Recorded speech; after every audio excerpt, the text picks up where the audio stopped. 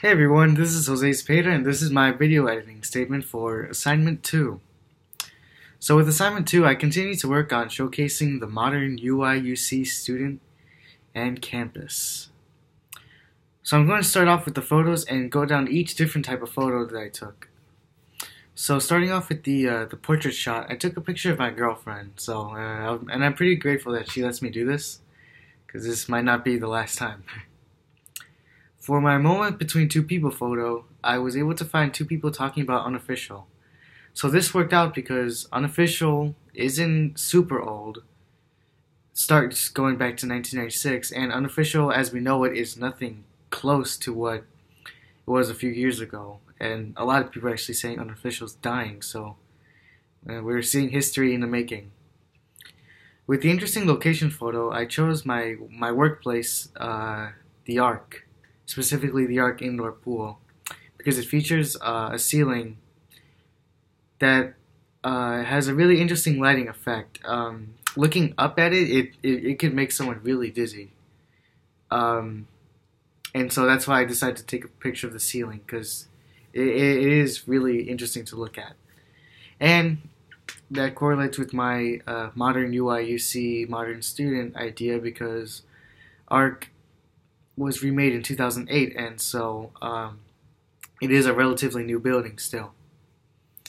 So with my three different shot photo, I chose a photo of the fountain in the alumni area by Krannert Art Center. So if I'm correct, that's a relatively new, that area in general is relatively new. So there goes my modern UI/UC idea.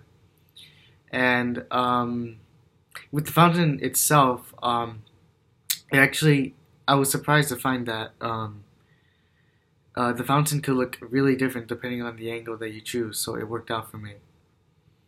And for the candid cell phone picture, I was actually able to find a dog running away from its owner. And don't worry, I did try helping the owner get the dog, but luckily the dog actually came up to me, and so the owner was able to catch up, and she got her dog back. But yeah, I was able to catch the picture of the dog running, so that was pretty great. So now moving on to audio, I recorded my girlfriend telling me her favorite thing in the world, and appropriately she did say her laptop. So obviously laptops are something that most students probably started using after 2005-ish, and most students definitely in the past probably did not have the money to be able to afford a laptop, so works out there. Yeah, so that's something that a modern UI/UC student has that past students don't. For the sound of nature, I recorded water running down the creek in the engineering quad. It's the Boneyard Creek, and if I'm correct, that creek and a lot of the engineering quad in general is relatively new, and so, you know, as an engineering student, you could enjoy nature while you're stuck inside all your classes over there. For the sound of civilization, I recorded chatter in the Green Street Starbucks.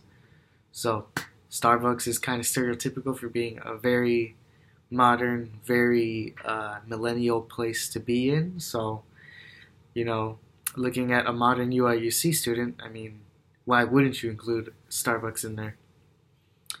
So for the sound of something that makes noise, I actually found, just walking by, actually looking for something that made a sound. I was thinking of something completely different, but I passed by the nuclear, one of the nuclear facilities on campus, and a window was open with a funnel sticking out, and it was just making a really weird noise. So I was like, that's something definitely that's unique. So I decided to record it, and this worked out because obviously it was some sort of science experiment. They were like doing something, and so you know, something that a modern UI/UC student faces. Well, this is a science experiment of something that's completely new to all of us, so that works out there.